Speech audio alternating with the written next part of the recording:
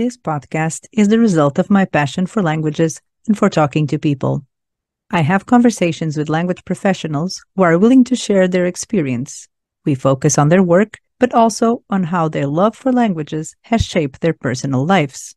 I started my career as a researcher in terminology, but I found my passion for working directly with clients when I lived in the United States and started working as a language consultant for global companies like Sony, Apple, and Google.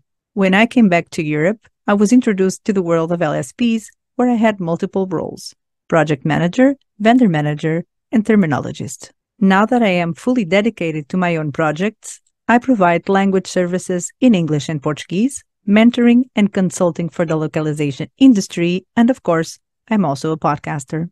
Find out more on LinkedIn or Instagram and get in touch if you'd like to explore how I can help you with your projects. I am Rita Prazeres Gonçalves, the language worker. Hi, everybody. So this time is a second take because I started wrongly, right? Calling Martina. So I was like, no, let me stop here. Let me start again. But now I'm telling you that I'm doing this. So I guess that's how it goes. So it's really great to have Martina here because from what I know, Martina is a digital nomad. She has two well-known companies. She's very active on LinkedIn. So I thought it was going to be a very, very interesting person to bring to the podcast and to have a super relaxed and personal chat about work, right? So that's what we do. So if you could just say a few words about yourself, like somewhat of an introduction. Sure. Well, first of all, thank you so much for, having me on the podcast. Always, nice to have a relaxed chat about work. To me, especially like work, because I combine my passion with work, and we'll talk about that in a minute, I guess.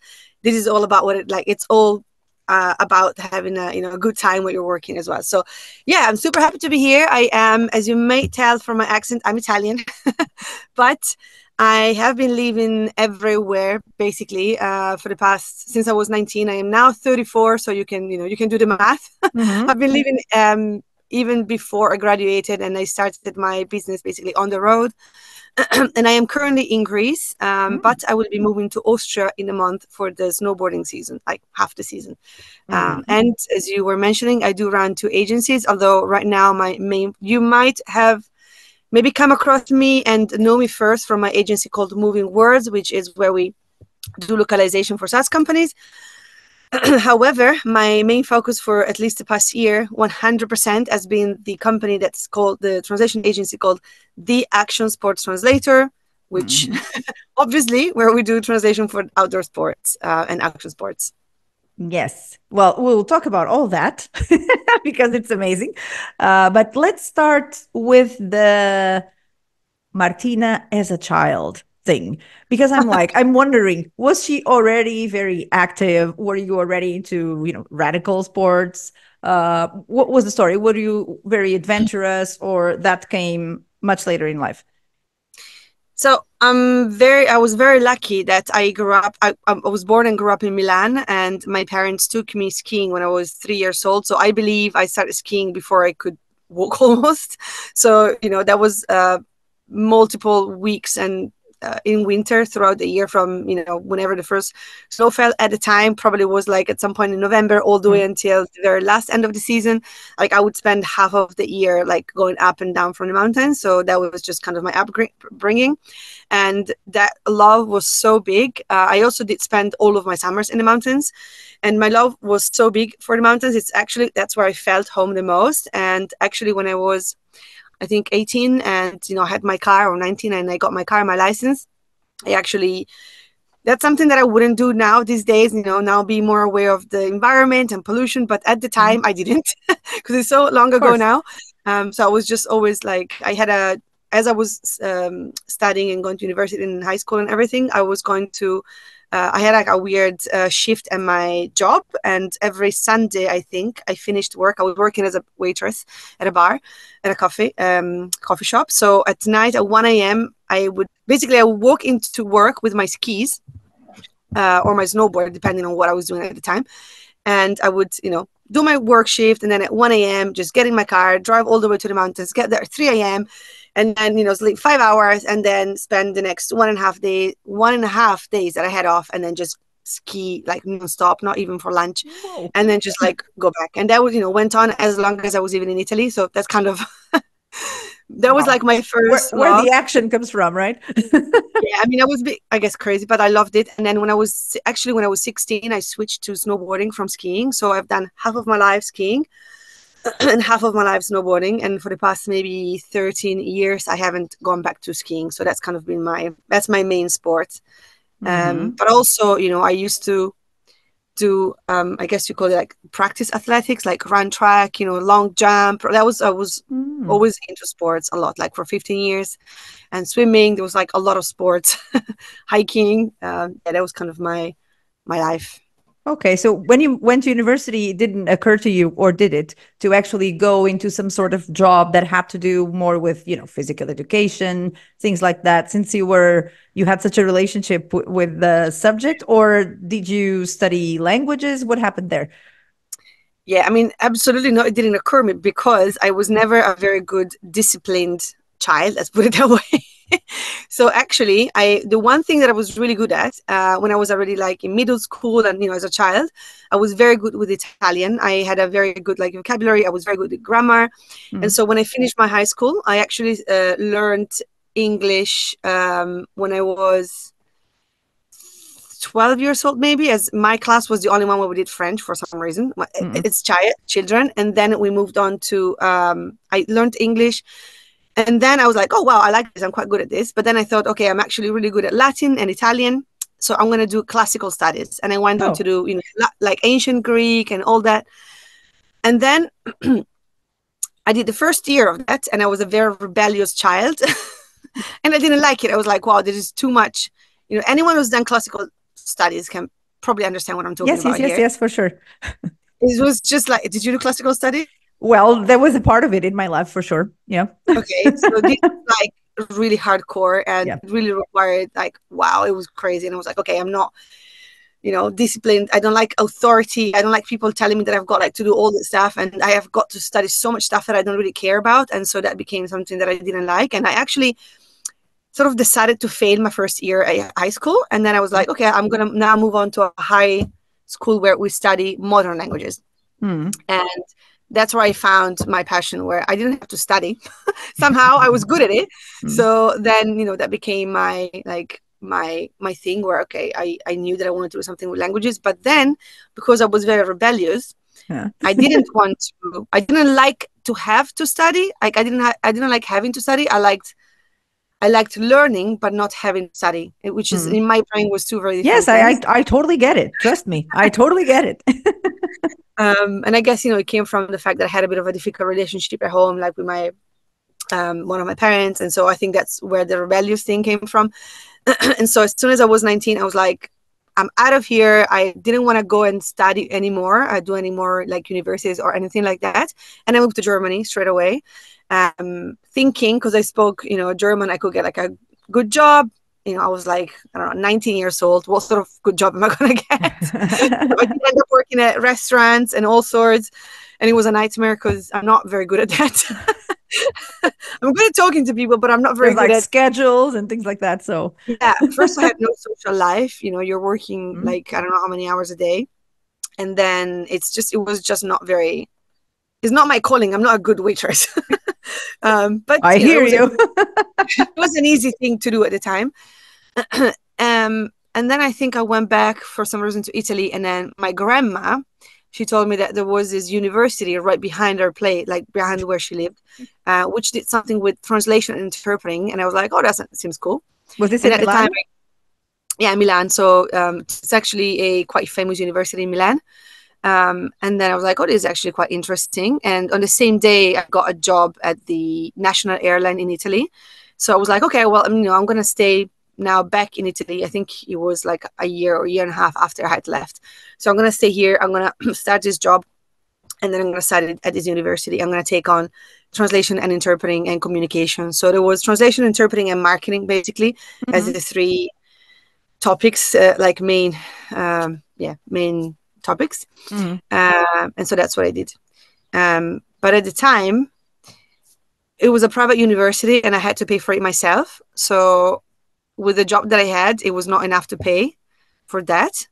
Italy is very like a low paying country. So I ended up having like 3 jobs and, just sleeping 2 hours, leaving Red Bulls, not recommended. If you're listening to this and you're starting out, don't do this. It's like, yeah. So, yeah. And then I just like did university. And then because of that, so my story is a little bit probably different than many people because then my university bachelor's degree was supposed to take 3 years, I think.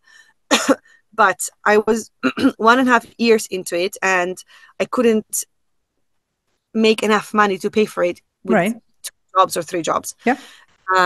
And actually, even before I graduated, I got a first translation client as at the airport. There was like, I was, checking in this passenger, speaking German, and this guy, we live having a chat, and then this guy said, we're always looking for translators.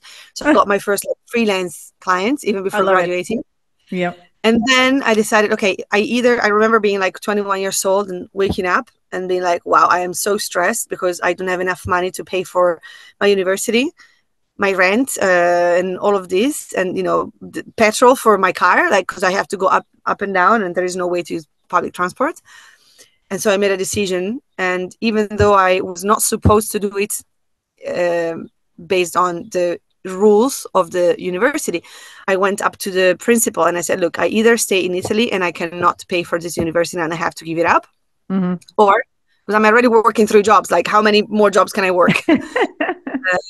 Or I just do it from the distance and I move to a better paying country and then I come back and I do I do my tests. And she was like, if that's the only way, do it. And so that's what I did. And I moved first to Germany and then to Switzerland. And I was working at different cafes again and like, pubs. It was a very depressing time. And then I went back and I did all my tests and I passed. It was really difficult. But it took me a bit long. It took me like 4 years, I think, to get it done instead of the 3 years. Or maybe 5 instead of 4. I can't remember now. Yeah. And that was kind of it. That's kind of how I did it. And then you were like, okay, now I have this degree. And what happened? But the funny thing is, because before I got my degree, actually, it took me 5 years instead of 3, because the actual studying and doing all of the tests took me 4 years. But then the very last test that I was supposed to take before then graduate, like preparing for the graduation, defending my thesis, was I didn't pass it. He did study for it, I remember, and I didn't pass it. And then I was like, okay, well, now I have to pay for another year of my university tuition. What am I going to do? I'm just going to go off. And I went and I moved to Southeast Asia with no money. I just moved to Southeast Asia because I thought, let's just make this time worthwhile, because otherwise I'm just going to be wasting away like in Milan. I hate this city. I don't like to be here. So I did that. I just had this crazy boyfriend. So I went there. And instead of traveling, obviously, I was trying to start a business, because how am I going to sustain myself here now? And I'm not, I'm not working anymore here in Italy. So I was like sitting all day, just, I had very little understanding of how business works. So I had to learn copywriting, marketing, how to create your own business, like your own website. And so I spent months and months and months constantly fine-tuning, recreating these websites. And then one day I remember I was sitting at this hostel. It was like in Cambodia. And I received this email from this translation agency saying like, yeah, we would love to work with you. And at the time, I think it was for like a telecom. That was like my very first specialization. It was like more like IT software. Yeah. And I actually sort of specialized in Swiss Italian because I was living in Switzerland, and I'm from Milan, so it's kind of similar already. But because I was living in Switzerland, people were finding me and they wanted to work with me, and so that was my first specialization, like Swiss Italian for IT and software, and that was what it was for a long time. Kind of that was the main thing. As a freelancer or as already a company? What was your first? As a freelancer, yeah. This must have been back in 2014, I believe, which is when I started to, work properly as a freelance translator with a VAT and register business. And I was already doing a little bit of work, before that. But this was like a proper, okay, wow, now I'm working for an agency. Yeah. So that's now 10 years ago. Crazy. Yeah, and then it kind of like went on there, and I really hustled hard to get more and more clients, really always getting better at what I'm doing. And I kind of because in my degree I had communication and marketing, I naturally fell into marketing translations. And let's be honest, a lot of people when they start out, and maybe even experienced translators, they will say that they do marketing translation, but it's actually really hard. When you start Yes, I out, know. you are probably very, like, not you, but like anyone who's starting out is probably very bad at the beginning. Like you don't know what marketing translation actually entails. You don't get it, right? It takes a long time to get good at it. Yeah, and then I kind of went on, and as a freelancer, I was always doing a lot of translations for marketing purposes, and that included a lot of different things like coffee machines, sofas, beds, like all sorts of stuff. But my main focus was the Swiss market. Until I had to go back to Italy because of a tragedy that we had in my family, and I kind of was stuck in Italy for a bit. And I didn't work. It put me out of work for like 6-7 months because I was just like mentally not ready. I couldn't work anymore. And then the very first job request that I got after I was ready to work again was sorry, someone that I had met back in Zurich, like all those years earlier, who wanted me to help them with translations into multiple languages, and for a client who is in actually the action sports industry. But at the time, we still work with this client today, and it's like, been now, I think, 8 years. But at the time, I didn't think, oh, maybe I'm going to specialize in that industry. It's natural that you don't think that, right? It is very particular. It's very specific. Yeah. I thought, you know what? I really like SaaS, like software as a service. I think it's a really good industry. I like it. So I'm going to pivot now, and I'm going to, like, first, we were doing a little bit of translations. It was just me managing a team of a bunch of, 3, 4, 5 people. Whatever clients needed some translation into multiple languages, I was, managing that, very amatorial, like very rudimental sort of like setup. So you were like a freelance project manager, right? At that time. I mean, kind of. We can put it that way, I guess. Yeah, I was just like a freelancer working with a team of additional people, like doing that. Oh, so you were also doing the linguistic work. Yeah, I was also like, and you were managing myself. I was checking actually what people were doing, because I can be quite annoying. Like, I'm a bit like, I'm always checking. So I was doing that, like very sort of chilled, easy sort of setup, and it was okay for what it was. And then it sort of kind of grew a little bit, and then I thought, wait a second, marketing translation is actually not a specialization. It's a broad thing. It's a service. And if I am now providing marketing translation services, even with a team, to all these different types of businesses, I am casting a very wide net, and it's very difficult to create, a good, I don't know, brand or presence for that. And at the time, I already had quite a lot of presence online. I've always been very people like everywhere. And so that's when I decided to pivot the entire branding into, and that was 2018. No, 2000. Yeah, I think it was like 2016 when I started the agency, Moving Words, and then over the next couple of years, I slowly pivoted it into like SaaS localization, and then like did the whole rebranding, the website, and all of that, and then we started getting like some really like focused clients for that industry. And at the same time, in 2018, so exactly 5 years and 1 month ago, because it was December. Then 5 years ago, 6 years ago, I also got into climbing very heavily, and right now it's like that's what I've seen lots of photos of you climbing. yeah, exactly. I really started like getting really like a lot into climbing. My partner like is super, really good climber, so I really started traveling literally like the world just to climb. So I kind of became. So that's when you started being like a digital nomad, right? So it was like contemporary to creating the company and then moving all the time, or what was the story there? Not what was really it happening? No. So that was kind of from the very beginning, because when I got my very first freelance client, when I already was 19, I was already doing that online. So that was already sort of like building in the background. And then I believe this must have been 2015, before graduating, I moved to a small town on Garda Lake. And that's when I stopped doing any, before I was still working to, like moving place to work locally. But in 2015, I moved to this place because my then boyfriend was into kite surfing, and I think he got at the time like a job. You only as a want radical people around you. People who are into sports. Exactly. Action So sports.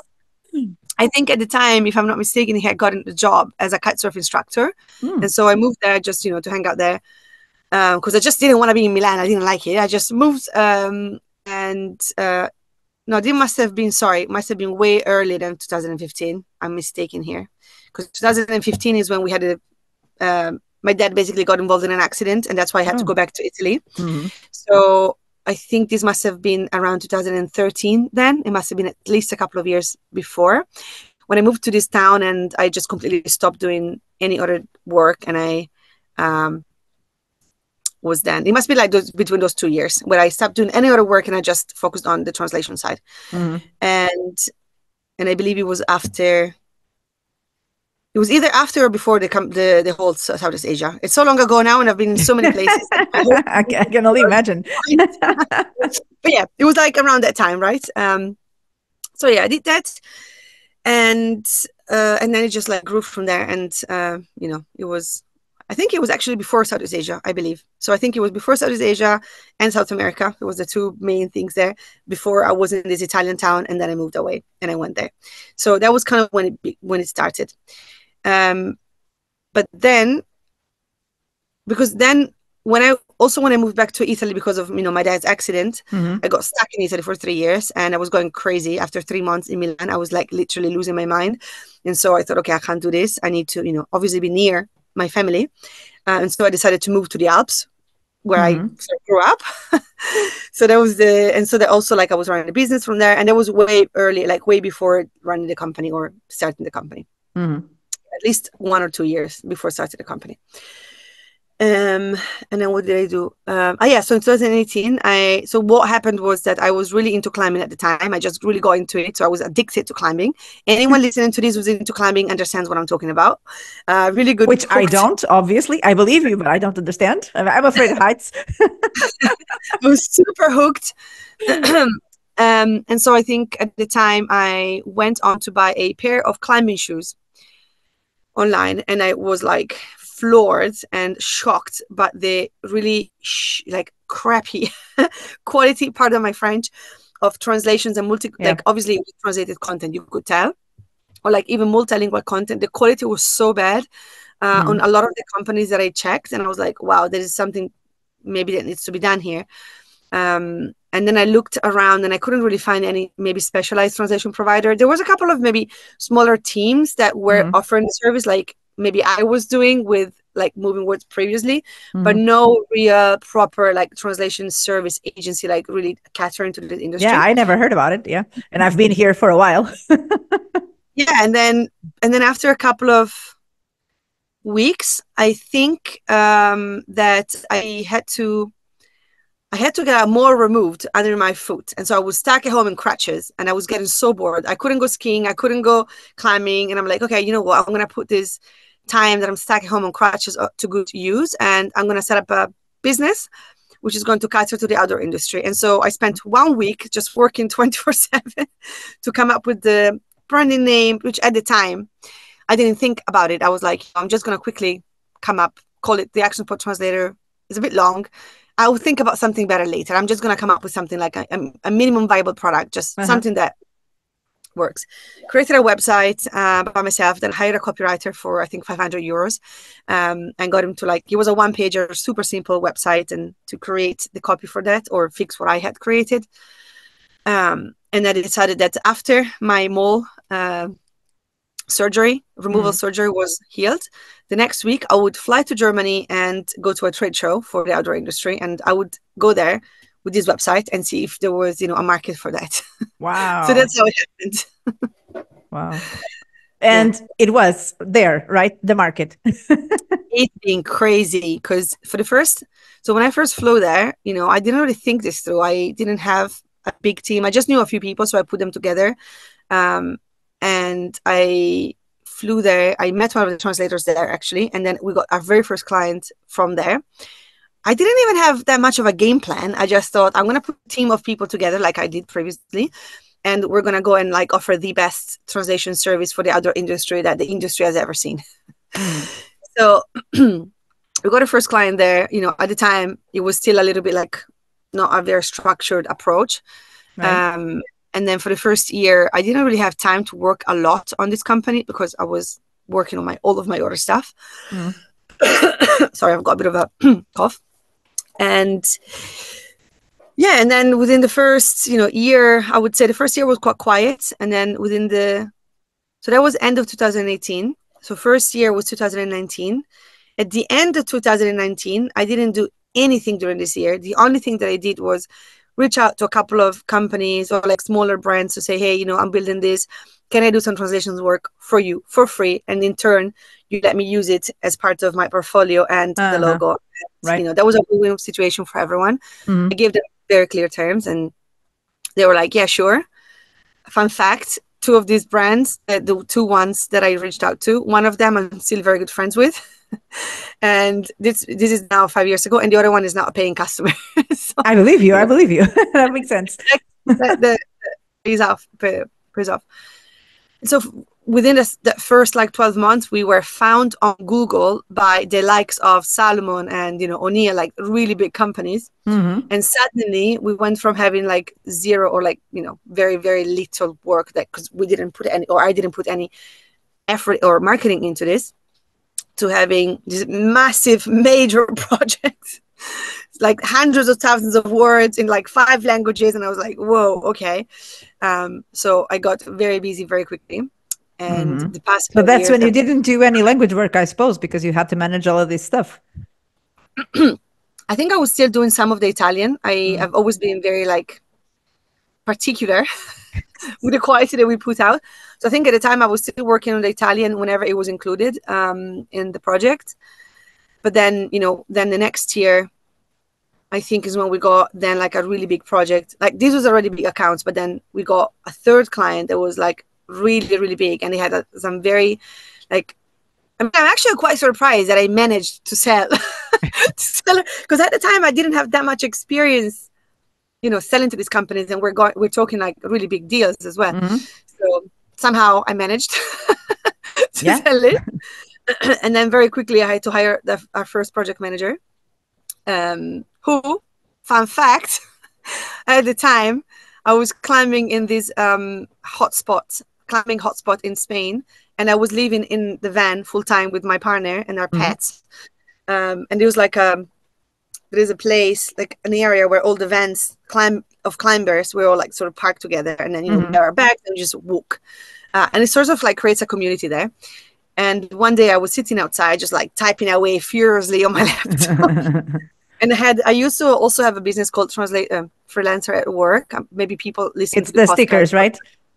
Exactly. Yeah. So I was making stickers that, for translators and freelancers, which I now don't have anymore.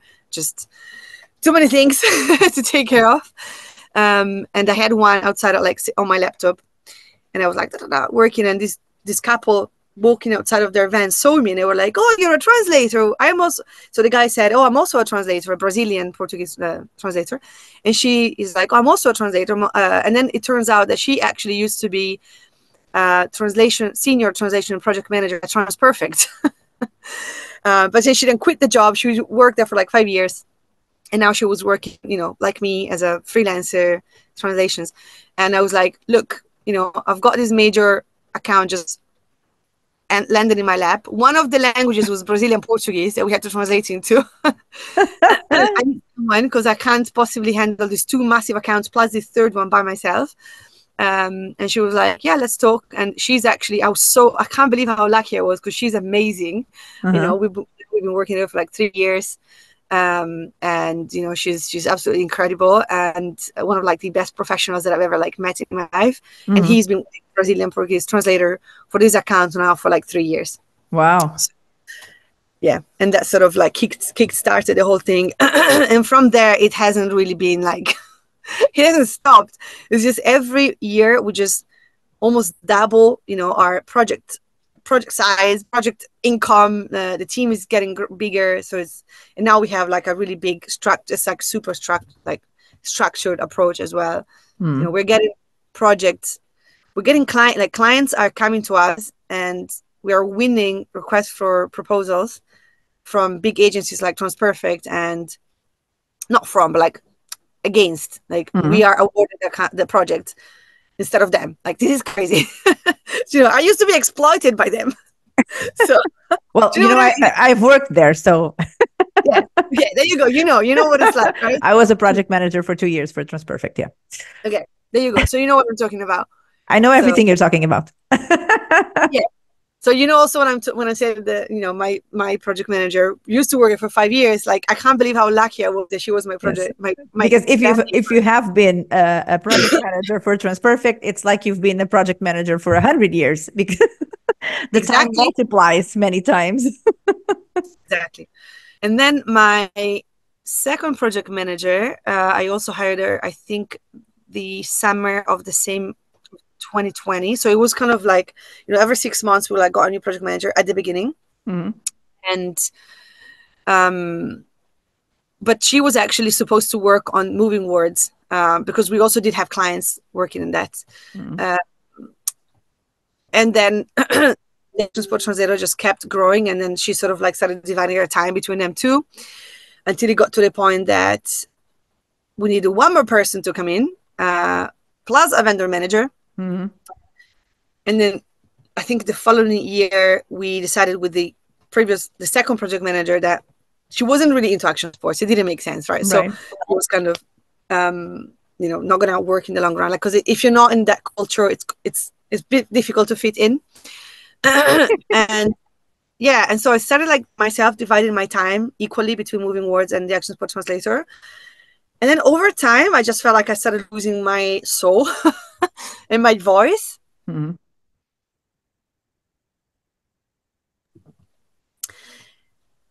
then we got these really big accounts and big projects for moving words as well. And I just started to dread them. I didn't enjoy them anymore. And then what happened last year with these big tech layoffs, and people getting fired in the SaaS industry. A lot of our contacts got fired. And then I was just a bit disgusted by the whole industry. And I decided, you know what, I'm just going to take a step back from this industry. We still have some clients, but I'm not going to put any effort into this anymore. If we do get leads, I'm going to, pass them over to a trusted competitor, so to speak. Someone that I know that is going to do a good job, or maybe we're going to white label, I don't know. And I'm going to put 110% of my time into the Action Sport Translator instead. And last year was crazy. This year I started by how many days? 12 days. I am already scared. It's blowing up. And now we have, I think, 5 project managers, hiring 3 more, maybe an additional vendor manager for Asian languages. And, we have a content manager for copy and content writing projects. It's just crazy. Wow. I see. It's very hectic. But at the same time that all of this is happening, other things are happening, right? Because you are always moving, right? So how do you decide where you're going to go next, and how does that come about, knowing that you have to focus so much on your projects? Yes. So for the past 2 years, I would say that my free time has gone to 0. But what I try to incorporate that with my schedule. So sometimes if I know that I can, I don't have to do maybe super intensive work, and maybe I just need to reply to emails and stuff, I will take my laptop to the crag climbing, and maybe I will belay because when you climb, you have to be 2 people, and I have to basically, manage the rope for my partner who's climbing. He's basically, you cannot climb unless I'm there. So I will belay him. That's how we say it in technical jargon. I will belay him with the rope. And then once he comes down, I would get on my laptop, do the meeting, send my emails, and then maybe I'll try to find a time to squeeze in one climb. So it's not ideal, to be fair. But I probably put on 10 kilos in the past 2 years, just because of, very little time, a lot of stress. It's because you always keep the rope instead of climbing. Yeah, just exactly. I mean, to be honest, managing an agency is not for the faint of heart. It's very, very, very, very, very hard work, and it's very stressful. So many decisions. A lot of the time I turn to stress eating, and because I'm not moving as much anymore, I'm just a bit of a, but it's okay. I mean, it's part of the game, and it's just about getting to the point where you can scale it and not be so involved in it anymore. And that's what I'm trying to do. I like to be involved in it, but not to the point where it's making me, sick potentially. So, and then also I try to, in the weekends as well, try to put in as much as I can, and maybe in the evening, or I try to make it work. And the good thing is that because I work in the other industry, clients don't give a crap if I show up and I'm taking my meetings from my van. I'm recording this from my van, by the way. Like, I'm doing this with you from my van. Or I am, I just came back from a climb and I've got chalk all over my face. Everything is in context, right? So I suppose they're happy to see you doing what you preach, right? Exactly. They're like, oh, wow, she's actually one of us. So, okay, that actually works. That's the selling for me. So it's actually better. Yeah.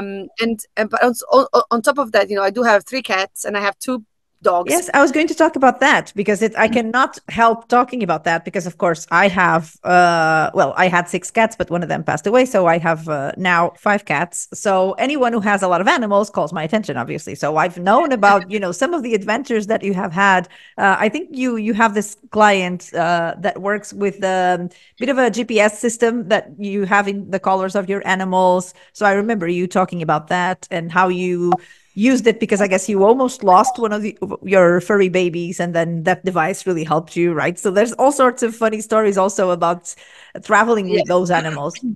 Yeah, I mean, this isn't actually not one of our clients because this is actually a company that we just. Okay, actually, let me take a. You guys support, maybe not necessarily no, clients. It's a different story. For all together. But wait, before I go there, I forgot to mention because your question was, how do you move around and how do you decide where to go? Yeah. I forgot about that part. We mainly do climbing and snowboarding. So that's the 2 main sports that we do. And I'm trying to pick up kite surfing. So basically we just go according to the season, meaning that, and also like what I don't like to do, I don't like, I actually don't like the term digital nomad because people have weird labels and like sort of peer pressure. I don't like that. I like to do whatever makes me feel good. So what we do, we typically move and we stay in the same place for several months. Like now we're in Greece usually we're in Greece for, 5 months or so at the end of the year and then the beginning of the new year. So what's in Greece that takes you there? Is it some sort of a mountain that it's very specific, or why that? Because I don't know what I'm saying, but maybe you can climb, I suppose, in many places, right? So why do you particularly enjoy that place, for example? And I know that you were in Portugal some time ago, maybe a year and a half ago or so, and you were probably also climbing. I'm not sure. I was just there now for 4 months this summer as well. Oh. I just came here. So we moved from Portugal to Spain. We stopped in Spain for 2 months or 1 month and a half, and then moved on to Greece. And I'm now going to move on to Austria in a month. Basically, different climbing places, different countries have different climbing styles, different climbing rocks and quality. And then each place has different seasons. For example, Greece is very good for winter climbing because the weather is sort of good. It usually, like now it's actually a cold spell, but it doesn't usually go below like 10 degrees, It's good to climb here. You can actually ski in Greece as well, which is what we do a lot of the time. We're actually going to go snowboarding tomorrow, ski touring just like on the hill up here. Because we don't want to drive all the way like to the resorts, which is quite far. But that's kind of the main reason. And also like here, there is a lot of rock. It's a lot of climbing, really high quality, and it's a big community. So we have a lot of friends. And that's the same thing, and it's very good for van life as well.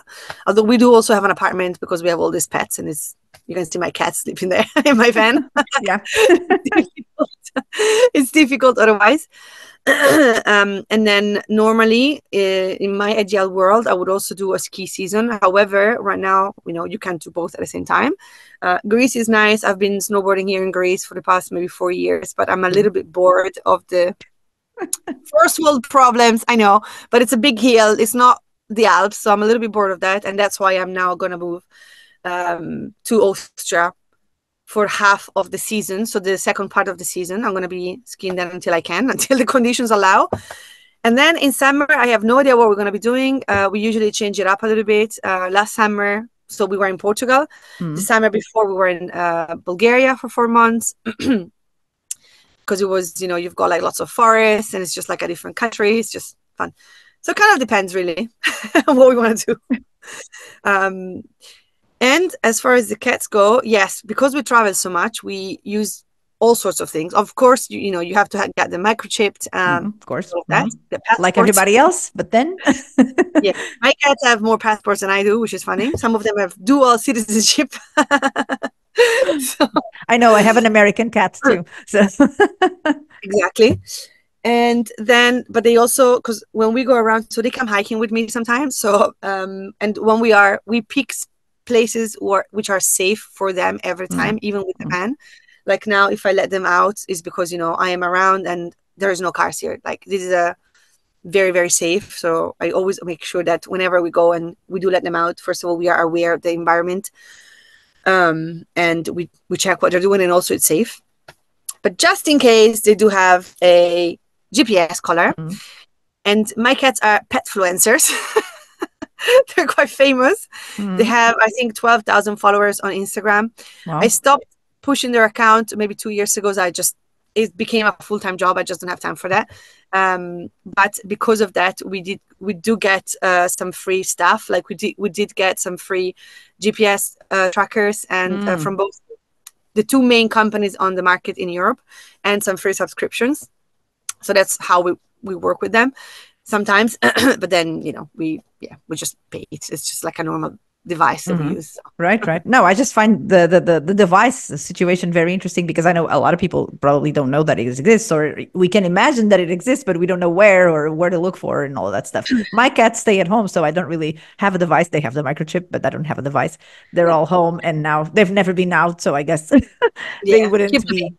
It's easier. Just keep them inside. It's just because we rescued all of these. They all, they were all outdoor cats, and we like found them outside. One of them I found him in the Alps. The other ones, and I took him from Italy with me. The other two we rescued as they were small in Greece.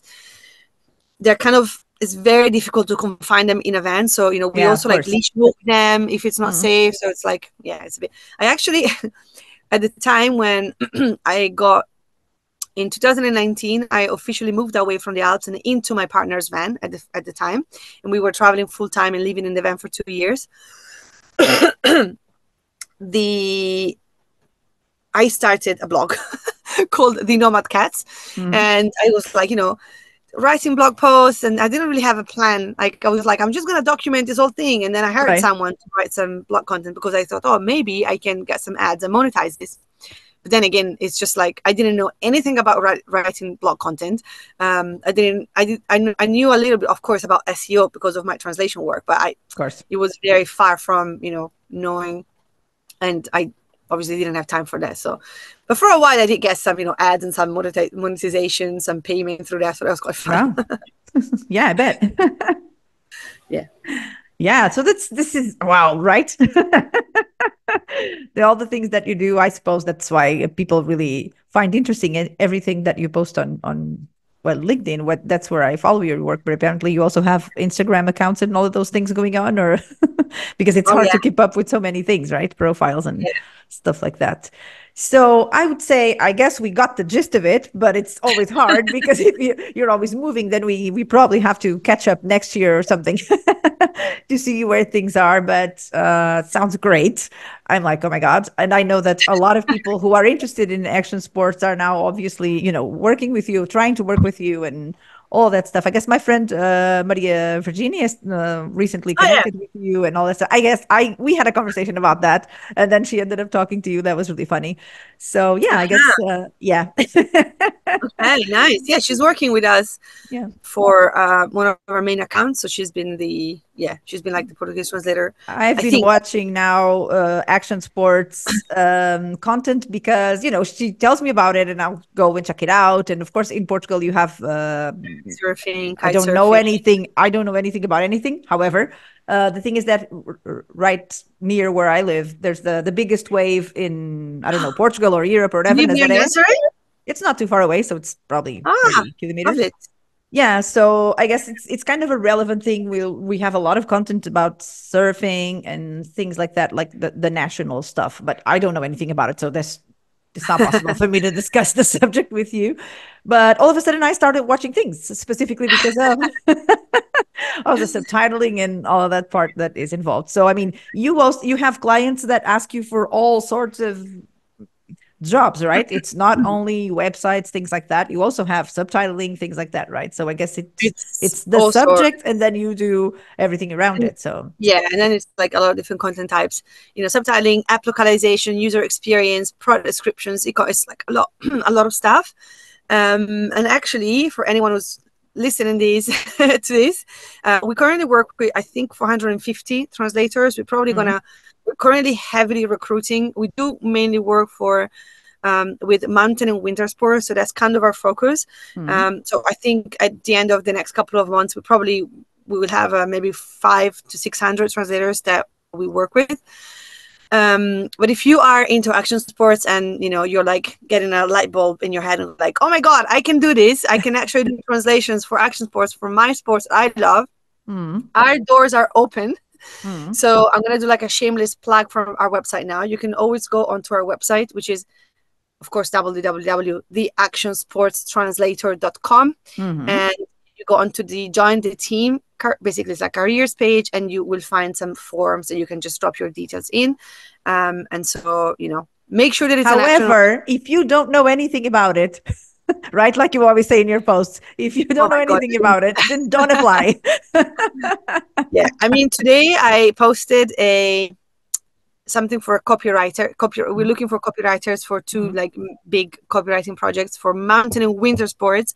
And in my post, I wrote, because I'm not responsible for hiring. I have a big network, so I write the post on LinkedIn, and I will say, please follow this link, drop your details there, and do not contact me privately. Right. Guess how many people contact me privately and didn't follow the link or send me an email? Like, But don't do that. that's what happens to anyone who posts a job, right? If you have nothing to do with it, then that's well, it's not your case, obviously, because you have something to do with it. But even if you have nothing to do with it, then people will like DM you to ask you questions and things like that. Well, I love this is a new moment in the podcast where we have a recruitment session going on. I love it. I mean, it's a brand new thing.